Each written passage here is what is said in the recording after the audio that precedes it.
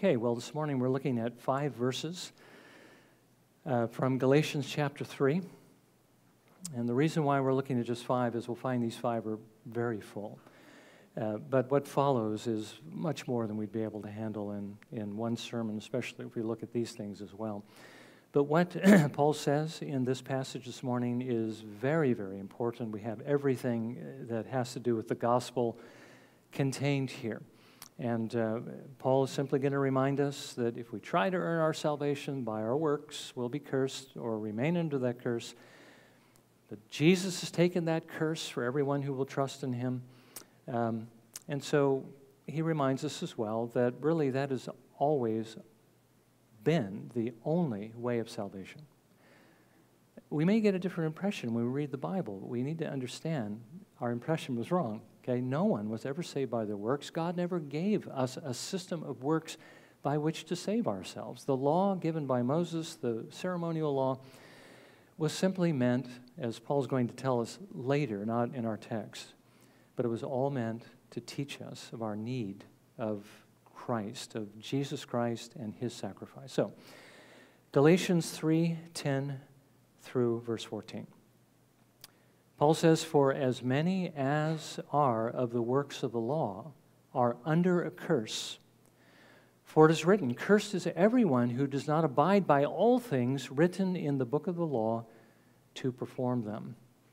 Now that no one is justified by the law before God is evident. For the righteous man shall live by faith. However, the law is not of faith. On the contrary, he who practices them shall live by them. Christ redeemed us from the curse of the law, having become a curse for us.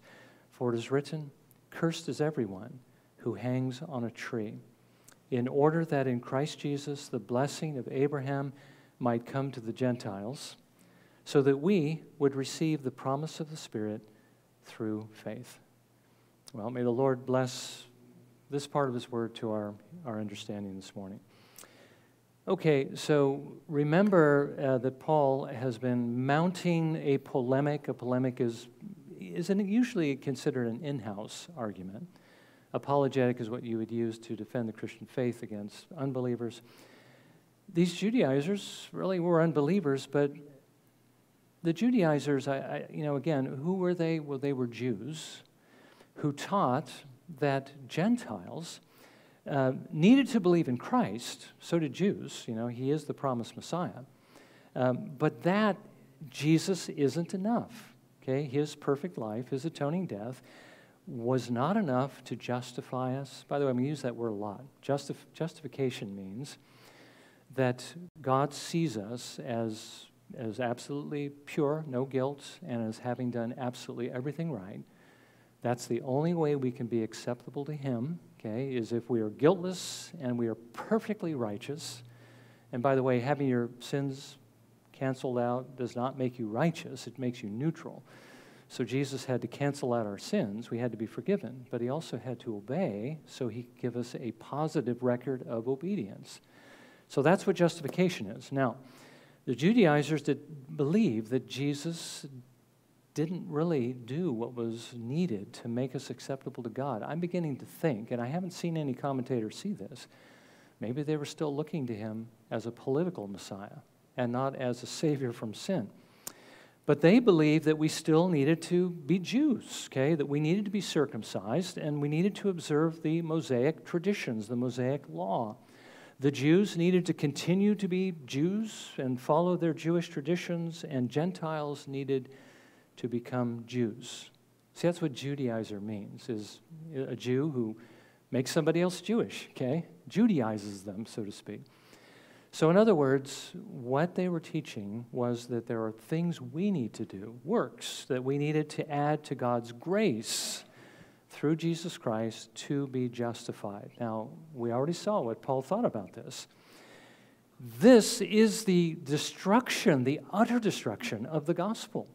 He says because it nullifies, it cancels out God's grace. To add any works to grace is to destroy grace absolutely. Okay? The two are mutually exclusive, and we're going to see more about that this morning.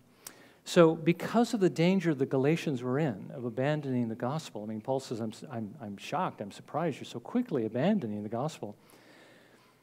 For this other teaching that is not a gospel, Paul set aside his usual prayer of thanksgiving and immediately set out to condemn those who would bring a false gospel. And he even wrote this, which is amazing. He says, even if we or an angel from heaven should preach to you a gospel contrary to what we have preached to you, he is to be accursed. I mean, even if we came and changed our minds and started going against what we've already told you. Now, this clause, he is to be accursed, can be translated in various ways. Let him be accursed. Let him be under God's curse. He must be accursed. And the reason is because those who teach this are destroying the only way to escape God's curse for our sins, which is only through what Jesus Christ has done. So having set the tone for the letter, Paul went on to refute the Judaizers' claims one by one. They said, first of all, Paul had received his gospel from the other apostles in Jerusalem, but Paul had distorted it. He was teaching a false gospel. This is what the Judaizers were saying. Well, Paul's reply was he didn't receive it from the apostles. He received it directly from Jesus Christ when he was on the road to Damascus. Remember how the Lord converted him? He didn't even see another apostle for 3 years. And even then, he didn't talk to them about the message that he was preaching until 14 years later, so 17 years now altogether, when he finally goes to Jerusalem and compares his gospel to theirs. And this is at the Jerusalem Council. And he found it was the same. And that was good for them because Paul would have taken them to task, you know. It almost appears in Galatians that Paul submits his gospel, he says, for fear that I had run in vain. It almost looks like Paul's doubting his gospel, but he's not. He's doubting whether the apostles are actually preaching the true gospel, and if they're not, he was afraid they were messing up what he was doing. So Paul would have taken them to task because he knew this gospel he had received was the true gospel. Well, then Paul went on to relate what happened when Peter, one of the pillars of the church in Jerusalem, came to Antioch, which was the center of Gentile Christianity, and how he withstood him to his face and rebuked him for his siding with the Judaizers, which is what Peter actually did when he was eating with the Gentiles, and then the Jews from James in Jerusalem came up to Antioch, and then Paul began to withdraw from the Gentiles. He was essentially saying the Judaizers are right. Well, Paul publicly rebuked him for siding with them. And he said, if you're right, Peter, if the Judaizers are right, not only has Jesus led you and me into sin by teaching us a false gospel, but his death on the cross was actually for nothing. If we can justify ourselves through our own works, then why do we need Christ? Well, that brings us up to where we were last week, and again, that was a brief review, where Paul gives us several more arguments of why it must be by faith. Receiving this righteousness we need to be justified comes by trusting in Christ. He said, first of all, that Jesus died, the fact that he was crucified, means that he had to die. He had to die because our obedience could never be enough. The alternative to that line of thinking, he said, is that Jesus died for nothing, and that is unthinkable. Second, he reminded the Galatians how it is they received the Holy Spirit. That's the blessing of Abraham. That's the evidence that we really trusted in Jesus Christ. And remember, in those days, it came in two different ways. People would, they trust in Jesus for one thing. They'd love him. That was the sign the Spirit was given to them. But they would speak in tongues, something we don't believe continues to the present. But how did they receive the Spirit? The one who gives life, the one who shows them and convinces them that they are accepted by God by giving them the confidence to cry out, Abba, Father. Well, he says it wasn't through circumcision. It wasn't through keeping the Mosaic traditions. You didn't receive the Spirit that way. It wasn't through any system of works, but it was by hearing with faith. You received the Spirit when you heard the gospel. The Spirit quickened you, and you trusted in Christ.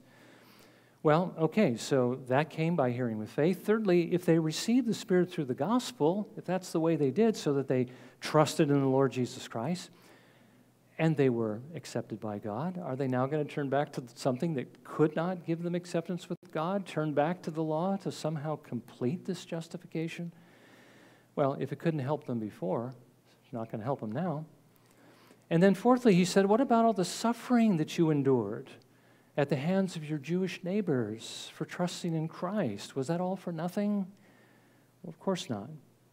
You know, Jesus suffered at the hands of his own people by preaching the gospel. And Paul said, all who live godly, all who live like Christ will also suffer persecution. The fact that you did suffer shows that you actually are becoming more like Jesus Christ. I mean, that's the evidence that you have the Spirit and that you are born again. So it wasn't for nothing. God is showing you. You belong to him. And then fifthly, Paul's message was confirmed by miracles. That's how the Lord authenticated his messengers in those days, remember? And had these Judaizers performed any miracles? Did God authenticate them? No. What does that say about their message? Well, it's not from God. But ours is, he said, because God worked miracles through us to confirm the message that we gave to you. That is God's message. And then finally, Paul pointed to the great Old Testament example of justification, the one every Jew would respect, and the Judaizers should as well, Abraham. How was Abraham accepted? How was he justified? Well, Abraham believed God. He believed his promise that through the seed, through his seed, one of his offspring, one of his children, all the nations would be blessed. And Abraham believed God, and God credited it to him, reckoned it to him as righteousness, not his faith as an act of obedience, but rather the righteousness of the seed who was coming to him, the only righteousness by which we might be saved. He looked through faith, he looked forward, he saw the fulfillment of God's promise, he trusted Christ, and he was declared just. Justification, even for the Jews, okay, has always been through faith in the Messiah, not through the law. And Paul is arguing the same is true of Gentiles. We are all saved through faith in Christ. Now this morning, Paul continues to argue that the only way we can be justified, accepted, saved, is through faith in Jesus Christ. And this time he shows us because Christ alone has removed the curse. He's the only one who can take it from us. You know, again, we're under the curse when we come into this world, the broken covenant that Adam broke. We're under the curse of death, eternal death. Christ is the only one who can take that curse away. So first of all, he begins by saying, if we, again, seek to be justified by keeping the law, through our obedience, we will fail and remain under the curse. Verse 10. He writes, for as many as are of the works of the law are under a curse. For it is written, cursed is everyone who does not abide by all things written in the book of the law to perform them. Now, I've already told you, he's quoting here from Deuteronomy 27, verse 26, where Paul writes, cursed is he who does not confirm the words of this law by doing them. Okay, remember, God is holy. He wanted the Israelites to remember that if they were to live in his presence, if he was going to, tabernacle among them in the tabernacle, his presence was there, they must be holy. Okay, they must obey. And he's saying if you want to dwell with God, you must obey absolutely. Now, I already told you we don't have time to explore what this meant for Israel as a nation, their covenantal holiness, and how it was preserved by their outward obedience and their sacrifices, so that the Lord was willing to live among them, even though the majority of them were unconverted. But rather, we need to see the sense in which Paul is quoting this passage this morning. This passage stands as a challenge to anyone who would try to earn their righteousness through obedience to the law. To avoid the curse of breaking it, we have to be absolutely perfect. Now, can we do that? Can we be perfect? Not since the fall, right? You know, it occurred to me, and this is a debated point, but Jonathan Edwards argued that even before the fall, this wasn't possible. Adam and Eve demonstrated that it was impossible to earn a righteousness through the keeping of the law because they failed. Edwards believed the only one who could obey perfectly was Jesus. And he did that so that he might provide for us a perfect righteousness. But because of Adam's failure, we came into this world with a corrupt heart. Adam's sin not only made us guilty, but it made us evil. And so it wouldn't have mattered even if we could have obeyed God perfectly. We couldn't. But even if we could have, because we were already under the curse, because of what Adam did, because of his decision on our behalf as our representative, as our covenantal head. When he sinned, Paul tells us in Romans 12, all of his offspring died. We all came under the curse. Now, not just the curse of the creation resisting us when we go out to work, you know, how it's going to yield thorns and thistles and all of that, but the curse of eternal condemnation, the curse of hell. Okay, we were born on our way to judgment. Remember how Paul says in Ephesians chapter 2 that we all walked according to the prince of the power of the air, and we were children of wrath. That is, we were born under God's wrath, and the only way to escape it was, of course, through the Lord Jesus Christ. Now, again, I want us to remember that Paul is not saying here that somehow we're neutral, and if we try to justify ourselves by the law, then we come under the curse. No, you know, we're already under the curse, you know, and trying to keep the law shows us that we are under the curse because it shows us our imperfections. You know how Paul said that he was once alive apart from the law, and then when the law came, sin became alive in him and he died. It didn't mean that he wasn't already guilty. It's just that he didn't realize he was guilty. It wasn't until he saw the commandment and realized he broke the commandment, and he realized that I'm guilty, and because I'm guilty, I'm dead. Well, that's what the law does. It teaches us what sin is so we can see that we've broken it and we're already under the curse. Now, Paul's going to tell us later that God never gave the law to the Jews as a way of salvation. He simply gave it to them to show them they could not save themselves. So it would drive them to the promise that God had been giving all the way through the Old Testament, the promise that he gave to Abraham, that of the coming Messiah. So we need to realize the same thing. God did not give us the law so that we could save ourselves. We cannot dig ourselves, okay, out of the hole that Adam put us in. Since we've come into the world, we've only dug it deeper, right? We've gone down further because we've added sin upon sin through our own disobedience. But God gave us the law to show us that we are in the pit and that we can't save ourselves. So as long as we try to gain our acceptance through our obedience, we remain in the hole and we remain under that curse. So the second point is this. Paul then points to Scripture to remind us that the righteousness that we need to be justified, to be accepted, does not come from our works, but it comes through faith. Verse 11. Now that no one is justified by the law before God is evident. For the righteous man shall live by faith. Now here he's quoting Habakkuk 2, verse 4, the same verse he used to set his theme for the letter to the Romans, which says this, Behold, as for the proud one, his soul is not right within him, but the righteous will live by his faith. And what he's saying here is not that I can make myself righteous by living by faith, but he's saying we can only gain the righteousness we need to be justified before God by faith, by trusting in the Lord Jesus Christ.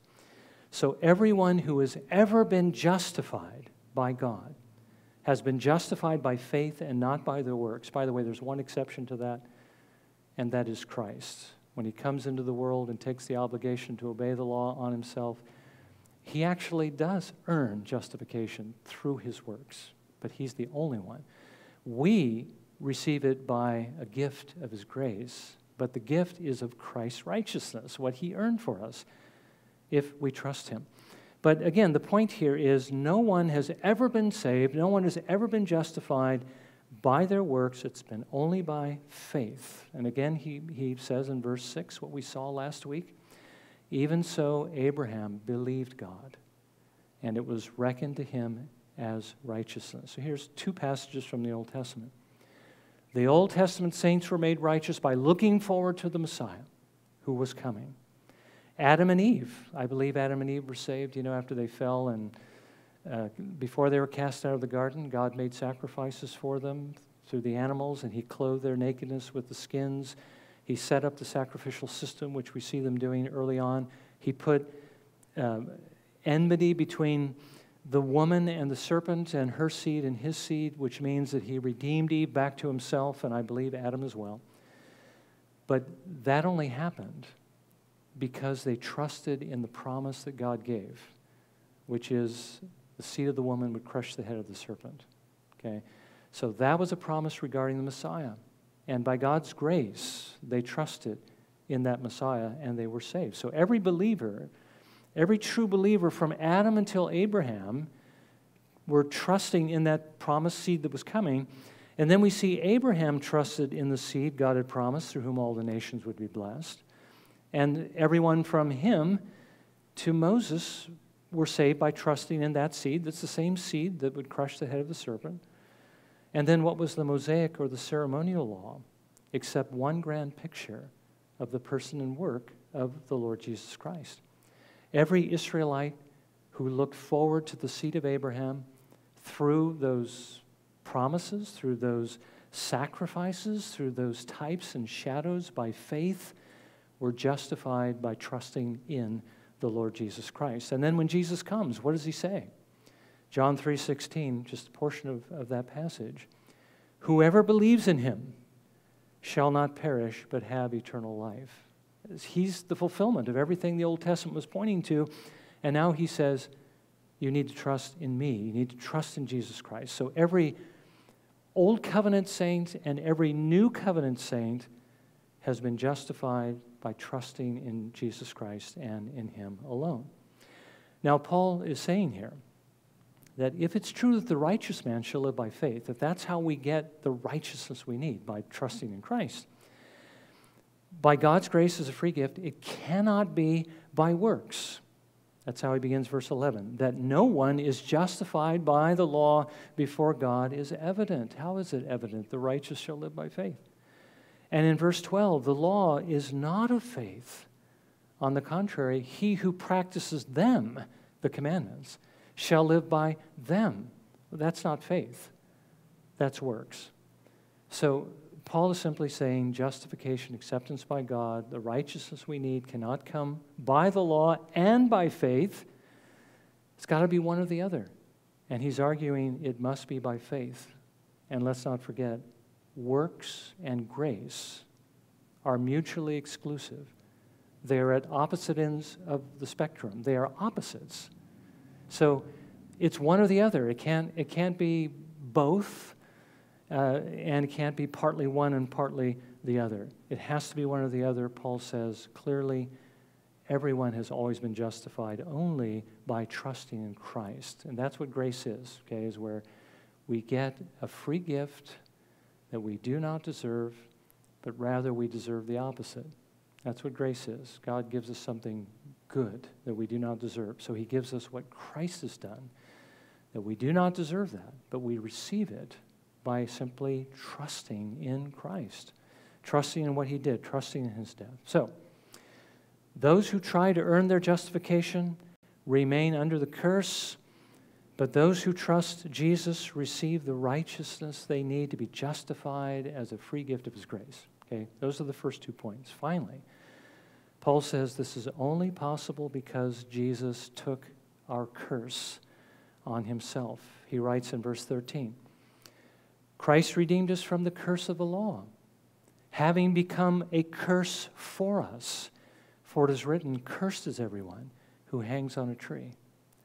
So when Jesus was on the cross, we know from 2 Corinthians chapter 5, I think the last verse of the chapter says, He made him who knew no sin to be sin on our behalf, that we might become the righteousness of God in him. When Jesus was on the cross, the Father imputed, He credited, He laid on Jesus the guilt of everyone who would ever believe on him. Now, remember how this is pictured in the ceremonial law. We just sang in that hymn, my faith would lay her hands on that dear head of thine. How in the Old Testament, I've been reading Leviticus, how all these animals were sacrificed and the transferal of that guilt, how the Lord pictures this. Hands were laid on the sacrifices, transfers the guilt to the animal so that it might die in the offender's place. Well, Jesus took our guilt and the curse that was due for our guilt, which is eternal death, separation from God, hell, so that through his suffering, he might fully satisfy God's justice for us, take our curse, take it away, and give us the blessing instead. Now, Paul says that God showed us that this is what he was doing in the way that Jesus was crucified. I think it's an interesting point. Paul writes this, cursed is everyone who hangs on a tree. That's why Jesus was executed in the way that he was executed. That's why at the time God sends his son into the world, crucifixion was the Romans' preferred method of execution. It's because God wanted to show the world that his son was becoming a curse for all who would trust in him, taking that curse from them, and not because he was cursed by himself or on his own. One Bible commentator suggested this, which I thought was interesting, that when Paul, before his conversion, he was aware of Christ. He was in Jerusalem. I'm sure he was there, rejoicing over the fact that this one he thought was a false Messiah was being executed. And when he saw Jesus on the cross, he was probably thinking, this shows that he was a false Messiah, that he is cursed of God, because cursed is everyone who hangs on a tree. But after his conversion, he realized that Jesus hung on that cross because he had become a curse for him. Okay, it was his curse that put Jesus there. Even as the curse that was upon us is what really brought the curse upon Jesus, because the Father was willing to transfer that to him so that he might take it away, so he might do that for us. Well, one thing we don't want to miss as well is, even though Paul doesn't speak of it here, is that in taking this curse upon himself, Jesus not only removed it from us, for everyone who will trust in him, but he's removed it from the entire creation. In Christ, all things are made new. So just as it doesn't yet appear what we're going to be like, it doesn't yet appear what the creation is going to be like, when Jesus returns to raise our bodies, to redeem them, and to bring in the new heavens and the new earth. The reason why there's going to be a new heavens and a new earth is because Jesus took the curse upon him. God is a God of reversals. He creates a blessed world, and we changed all that through our sin, through Adam's sin, brought the curse upon the world.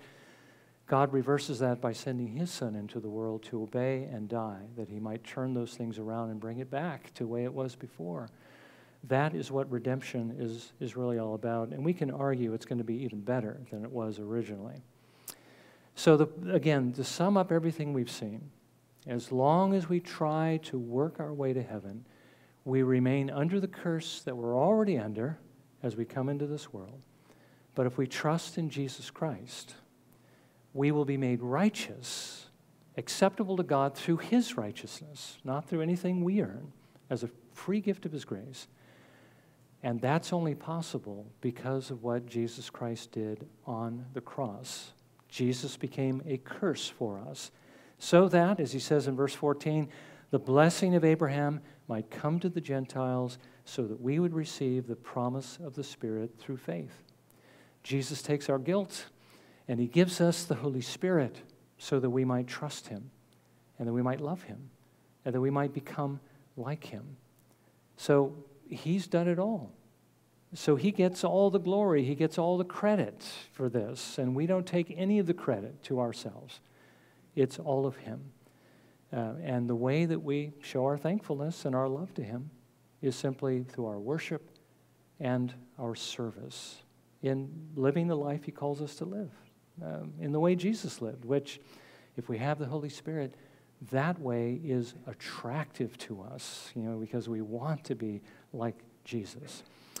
Well, let's bow for just a moment of prayer, and as we're praying, let's ask the Lord to help us to trust in Christ and him alone. But as we pray, let's also prepare to come to the table. And in doing so, confess our sins to the Lord and renew our trust in the Lord Jesus Christ, and remember that it's only through his life and death that we are made acceptable to him.